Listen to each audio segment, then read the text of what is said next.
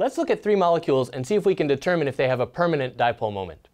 Three molecules, carbon monoxide, carbon dioxide, and acetone, which has no permanent dipole moment. It's interesting to note that no permanent dipole moment means a molecule will be transparent to microwaves. It turns out the permanent dipole moment is what allows molecules to absorb microwaves. It's what allows microwave spectroscopy to work and even your microwave oven. So while you're thinking about which of these has no permanent dipole moment, you can think about which of these would be transparent to microwaves at the same time. Think about that for a minute and make your selection.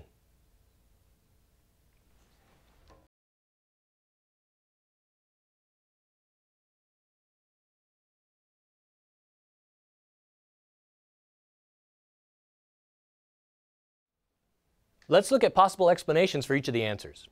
Answer A, carbon monoxide has only two atoms, so it will not have a dipole moment. B, carbon dioxide is symmetric, so it will not have a permanent dipole moment. Or 3, CH2O is nearly symmetric enough that it has no dipole moment. Think about each of those and make another selection.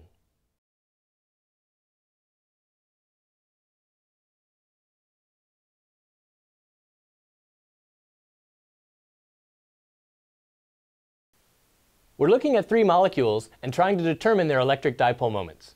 Our three molecules are carbon monoxide, carbon dioxide, and acetone. So these three molecules, let's look at them in turn and see if we can determine their electric dipole moments. Carbon monoxide, there's a diatomic molecule, two atoms, unequal electronegativities between oxygen and carbon. So there'll be an electric dipole moment in carbon monoxide.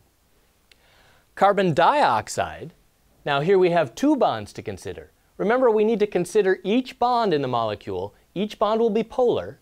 Each will have a tiny dipole moment that will add to give the total dipole moment for the molecule. In the case of carbon dioxide, the dipole moments are equal and opposite, so they'll identically cancel out. How about acetone? Again, each bond will have a dipole moment. The dipole moment for the carbon-oxygen bond and the dipole moments for the carbon-hydrogen bonds. Now those are not equal and opposite. In fact, they'll point in different directions and have different magnitudes, and they will not cancel out. So we have acetone, a dipole moment, carbon monoxide, a dipole moment, carbon dioxide, no dipole moment due to its symmetry. So the answer here, carbon dioxide has no permanent dipole moment.